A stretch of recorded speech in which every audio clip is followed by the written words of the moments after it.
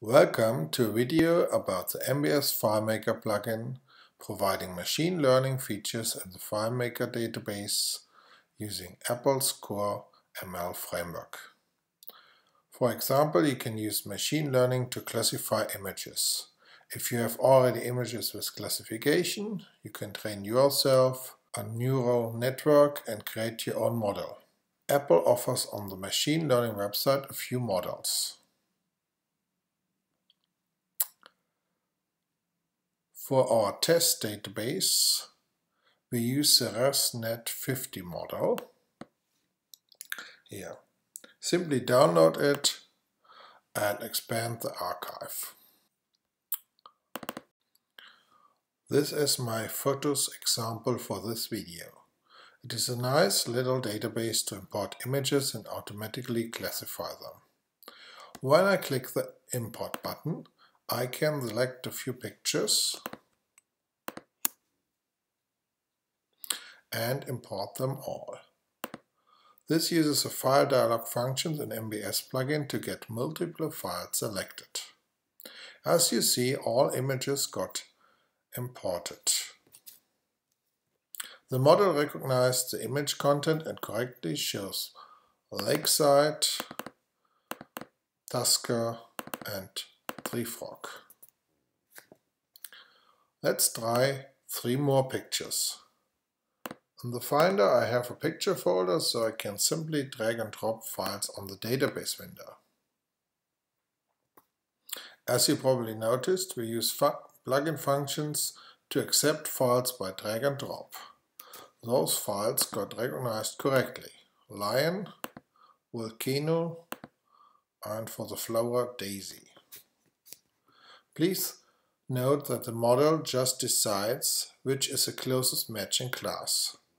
This may not always be what you expect, especially if a new category is expected, which is not part of the model.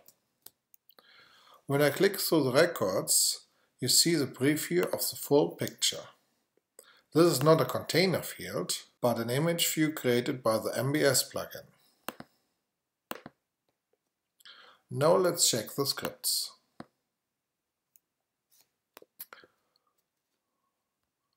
The script to initialize does currently only initialize drag and drop.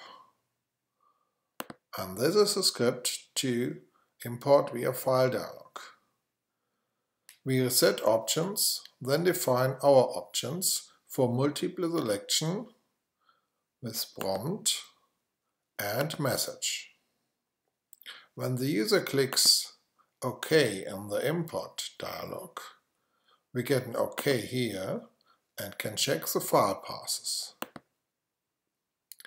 The loop here queries each path and creates a new record for each image.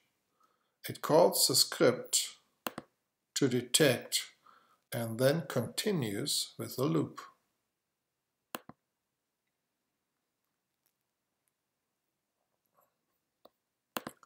This script initializes drag and drop for file drops on the whole window. When a new file arrives, the drop action script is called, so let's take a look there. When images are dropped, we do the same as in the import script. We loop over the list of the paths, import each image, and then detect the content using the detect script. The script to initialize CoreML first checks if it was initialized before and frees an existing model. Next, we check whether CoreML is available. If the model is not yet compiled, we do the compilation and then use the paths of the compiled version. Here we open the model. If it fails, we show an error message. Else we can show the description text of the model unless we are asked to run silently. The next script detects the image content. First, if the model is not loaded, we load it on demand.